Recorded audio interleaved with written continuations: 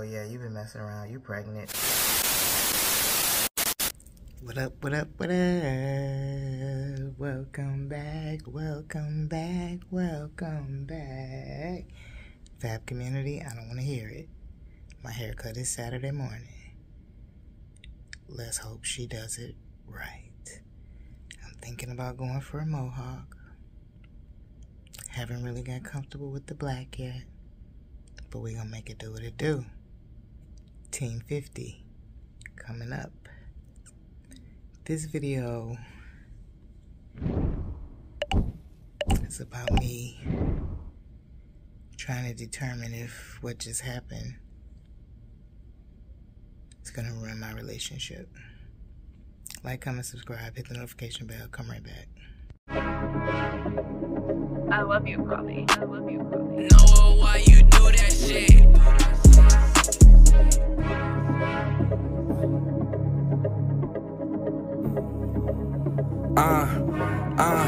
Won't post for no pictures, not that type of nigga. Just turn on the camera. All right, fabulous followers, fabulous community. I am back. I am getting ready to head out. I've realized the only way I'm gonna get these videos recorded is if I try to multitask. Last night, my plan was to do it at the laundromat, but this lady came up to me and started praying with me and for me, and it was amazing. She invited me to her home. She has a prayer room, but I did not go that day. Then I was supposed to go to Walmart, but I was done peopling. So I just finished cleaning my apartment because my boy comes tomorrow. That's not the reason I clean. Why am I saying it like that? I always clean, but I have to do things strategically on Friday because when I get boy, I clearly cannot get nothing done. I barely eat or use the bathroom because I be so hands-on with my baby, and I love every minute of it. Please know I'm not complaining. But some of you may know and some of you may not know that I will be starting a new job on the 30th. And that job will take me away from my 4-day work week. I'm trying to not have to hold the camera, but really wasn't trying to. 1,000 years later.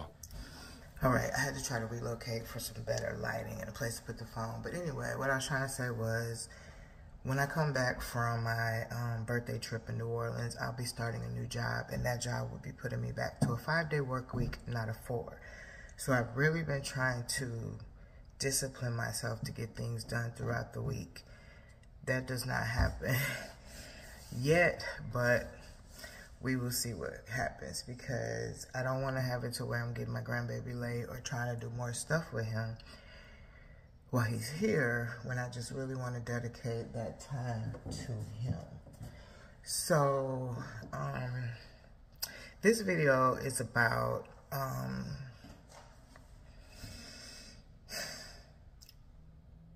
oh, shit. Here we go again.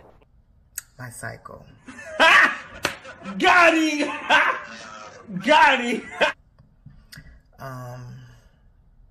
I've spoken about it before on this platform that I do have cystic fibroids. The fibroids were pretty big. My OBGYN did not want to do the hysterectomy because my blood sugars were not controlled. And when you have diabetes, it kind of prolongs the healing process. And she was afraid that that may open me up for an infection. She also pointed out the fact that at my age, which then it was probably like 46 or something, I don't know, I would be close to menopause. So she put me on a hormone med, not birth control, because me being a heavy smoker, that increases the stroke risk. So she put me on a hormone that was supposed to help jumpstart me into menopause. Well, like I said, that was about 4 years ago, and I ain't hit menopause yet. But there was a period of time from when I left Madison, probably before I left Madison, to now that I did not have the hormone medication because it was so expensive out of pocket. So I started back taking the medication like maybe a month ago. And when I first got on it, I had a cycle for, I feel like 3 weeks. Like, I was thinking I was hemorrhaging. I was nervous. My girlfriend was nervous. She was actually like, maybe you should stop it. I'm like, no, because the pain. And y'all want to know something so crazy? When I start, she feels my pain. When she starts, I feel her pain. It's like we be on together, even if we're not on together. And I know that if we live closer, our cycles probably would mesh up like that. But it's been so freaking stressful for us and draining, because if I'm on for 2 or 3 weeks and then she come on, basically, y'all, we was on for like 6 months. Stop the cap. Stop the cap right now. Stop the cap. 6 weeks straight. And it was getting to the both of us. So this time around, she was starting to spot and feel like her cycle was coming. Well, I was feeling pain, so I thought my cycle was coming. And as of this moment, my cycle has not come.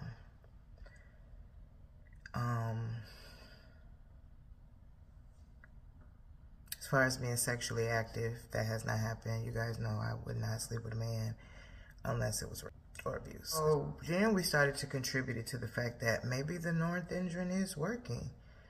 So I know that if it were her that went this long without a period, I would be like, oh yeah, you've been messing around, you pregnant. That's the way my generalized anxiety figures.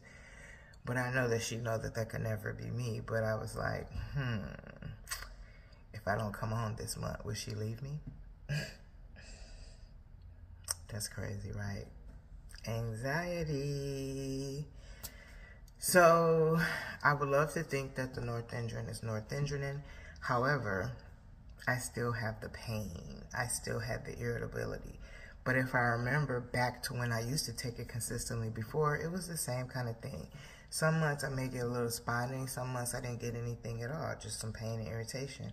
And the pain usually was a lot less. I think I'm going through severe pain because, again, I'm experiencing part of her cycle. Like, let's get over this, please, okay?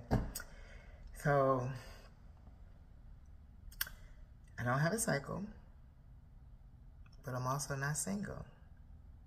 Hallelujah. Like, comment, subscribe, hit the notification bell, tell a friend to tell a friend. I got another video for you guys dropping soon, and then I probably will pause on the content until we hit New Orleans. Well, I'll record me like parking or getting out of the car.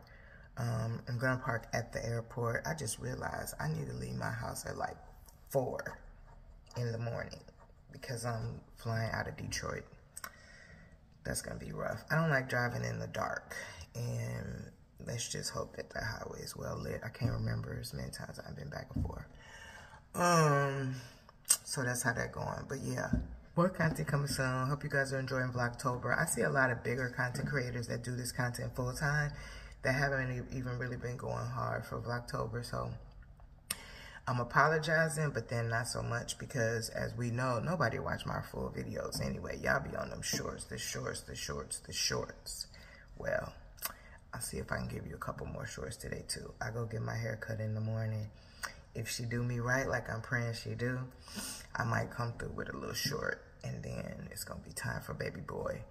Once I get KJ on Saturday, I usually drop him off anywhere between 1 and 3, I guess, on Sunday, and then my stuff is supposed to be coming here from the storage in Rockford on Sunday evening. So I'll finally be getting all that stuff. But it's been hard because I want to order my bed, I want to order my sofa, I want to order my new TV stand. Like, I want to order my stuff, but I also want to have a good time in New Orleans. And I already know, because this is the woman she is.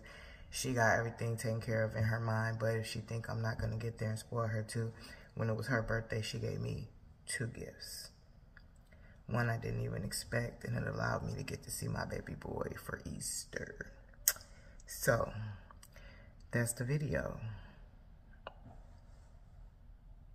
Namaste.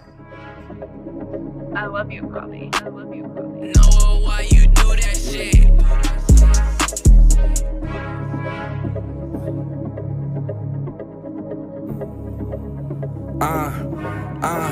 Won't post for no pictures, not that type of nigga. Just turn on the cam, boy.